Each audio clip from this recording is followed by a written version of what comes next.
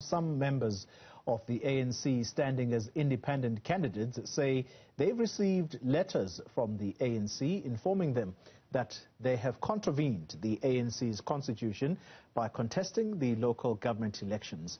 Now, the party is said to have given them 48 hours to respond and explain why they should not be expelled. Newzroom Afrika's Mnisi is following this story, and he joins us from Kimberley.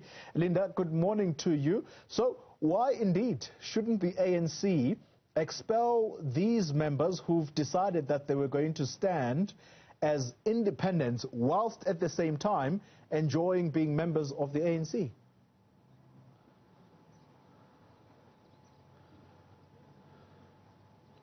Well, Coley, we understand that this letter comes from the office of the Provincial Secretary of the ANC here in the Northern Cape, informing these candidates who've decided that they will be contesting the upcoming local government elections as independent candidates, that they are aware of where they stand, and that, in their view, would amount to misconduct and a contravention of Rule 25(17)(14) of the ANC's constitution, which basically states that no member of the party can stand as an independent candidate, can canvass for any other political party, or, of course, participate in other issues of, the local government elections, whether be it local, national, or provincial, saying that if they are found guilty of misconduct, the disciplinary committee can then take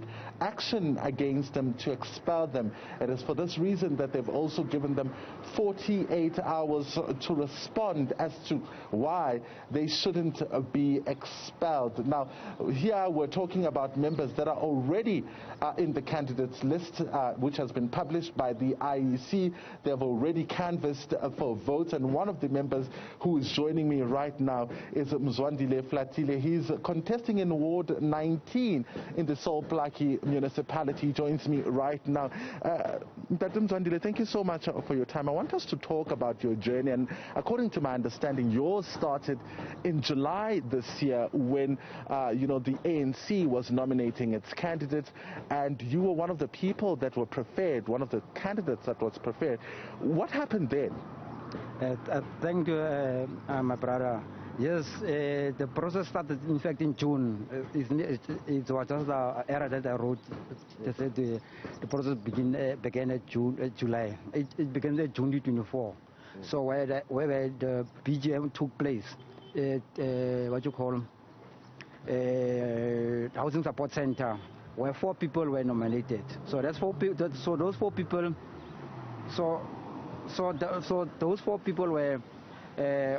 Those 4 names were taken to the community. So the community must decide who must be the favorite candidate of Ward 19. Yeah.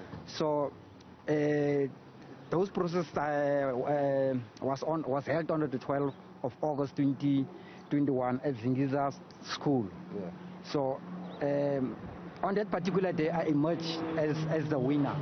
So the chairperson of the branch, which is McDonald Moraladi, declared the results as the elections were free and fair, and there were no dispute lodged.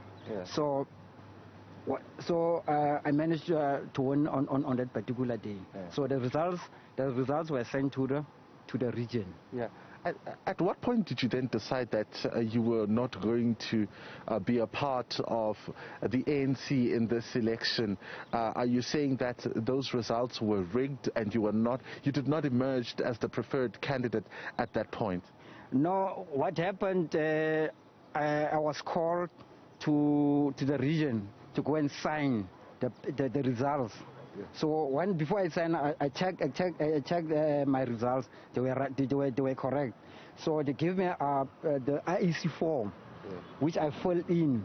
So I took it from there on the 21st of August. Yeah. So I took it that I'm registered now as an Ward 19 candidate of the ANC in Ward 19. Yeah. So apparently, I don't know what happened, or those papers were they thrown away? I don't know.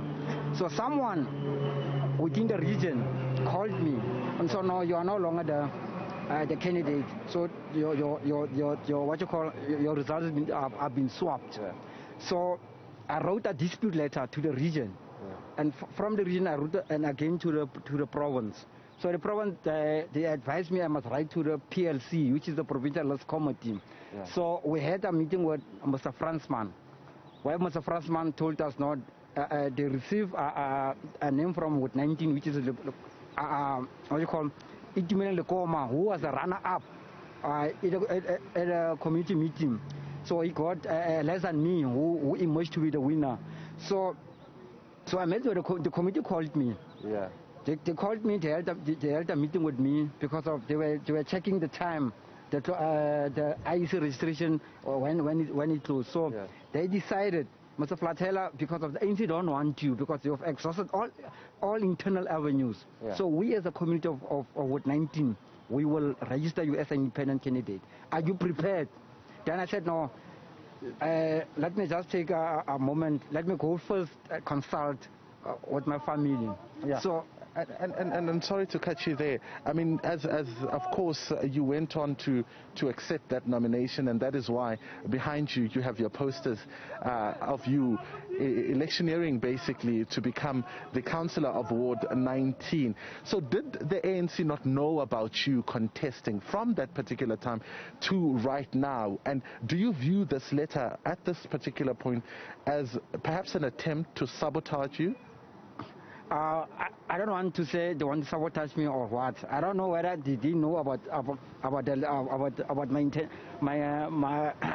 my intention to be as an independent candidate, really, because I'm surprised to just get the letter on the eve of the local government elections. Yeah. Because of now my campaign is running, it's up and running. Everyone here in Ward 19, let me not say everyone. Yeah. Let me say most of the people in Ward 19. They know my work, hence they support me. All right. That is Mzwandile Flatella there, clearly explaining to us his plight in terms of that letter that he says he's received from the Provincial Secretary of the ANC here in the Northern Cape. I tell you what, I was with him yesterday, and there are some political tensions that are simmering in this particular ward where he is concerned as, he continues to campaign for the upcoming local government elections. We've made contact with the ANC in the province, and they've promised to get back to us just after 12 o'clock today. So later on then we'll be speaking to more of the people who have received these letters and ultimately a response from the ANC. Linda Mnisi, thank you very much.